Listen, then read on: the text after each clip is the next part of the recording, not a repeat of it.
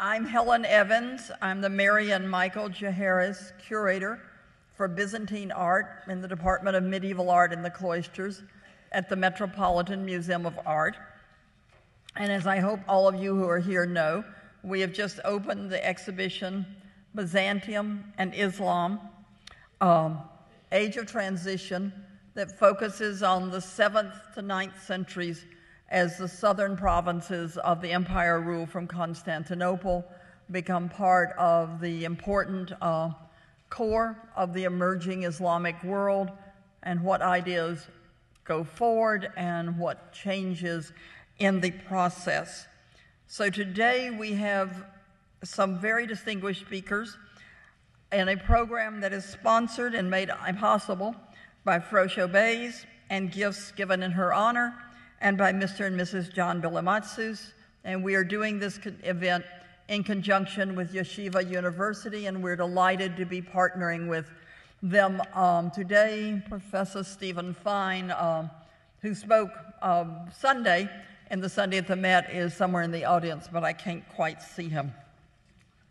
The first of our speakers is on the destruction of images in 8th century Palestine, which is a topic that Robert Schick, a research fellow at the American Center of Oriental Research in Amman, Jordan, is particularly able to speak on brilliantly because he has been involved in the excavation and study of this material for decades and took me on a wonderful tour of the sites when I first went to Jordan asking for these loans for this exhibition. So I cannot imagine anyone who will know more or be more useful to you in trying to understand these issues.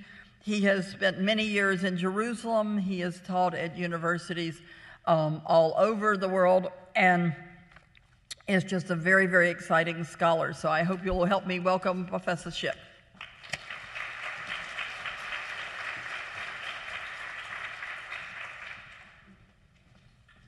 Yes, well, thank you for the introduction. Well, for my presentation this afternoon, I want to present the puzzling questions involved with attempting to understand what's going on with so many churches in the modern area, modern-day Israel, Palestine, Jordan, where at some point, more or less in the 8th century, people choose to deliberately destroy the images of people, animals in the mosaic floors that are in just dozens and dozens and dozens of churches around in the area. Now, I wish I understood what's going on, but I don't really, because there are so many oddities of this, what's involved with this episode of deliberate destruction of the image, of which you see one spectacular example in this first photograph, where there had at one point been a person shown, but has been artistically altered and turned into a lovely plant. So this is a case of disguising an original image in a way that is being done artistically. Well, there are then dozens of examples of especially churches with mosaic floors filled with images that have this deliberate scrambling of cubes of the mosaic floor. Someone comes around, lifts the cubes out, scrambles them up and puts them back in place in a way that's done carefully enough that you can sort of see what the original image was, but the in some way offensive image has been scrambled up enough that it's no longer bothering anybody. And so then here you can see there are 4 people lined up there, and you can still sort of detect the outlines of the figures there. Well, so there's basic questions that I wish I would be able to answer, but I'll try to present what the problems are. Just what is this damage, destruction that's going on, and what's the area in which this damage occurs and who did it, when did it happen and why. They're all open questions that have multiple answers conceivable, but I can't really definitively say I can answer any of these questions or explain just what's involved here.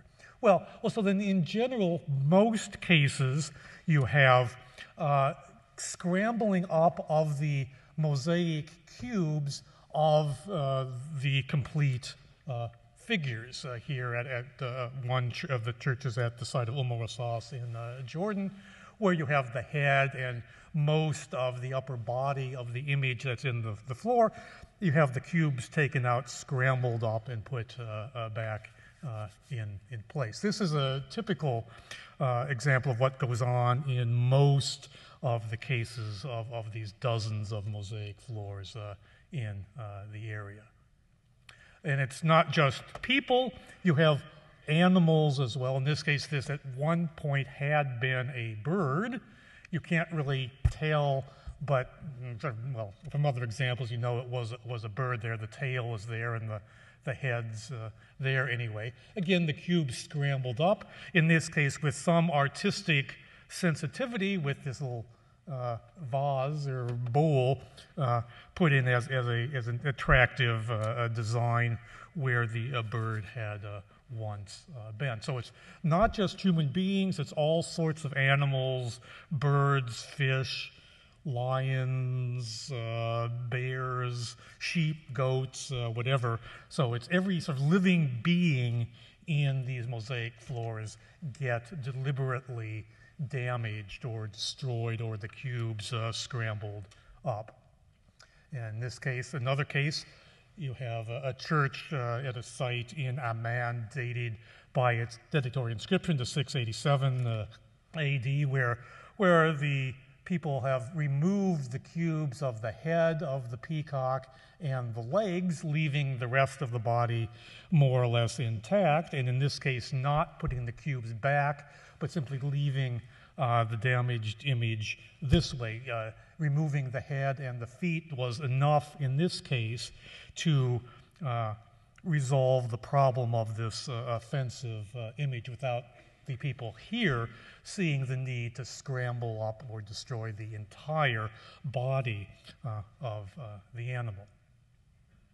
Well, then another example in the city of Madaba in Jordan, where you see the entire mosaic floor originally was filled with images of people and animals, row after row, all the way through the entire church, where the cubes have been removed carefully so you can normally tell what the original image had been. Various animals, you can still see the outlines. Here there was a person riding an elephant in that one. In this case, the cubes were not put back, but simply left with the bedding of the mosaic floor exposed. And in this case, then they weren't putting the cubes back as they were in the earlier examples that we had seen. But then again, all of the images here, people, animals, get destroyed.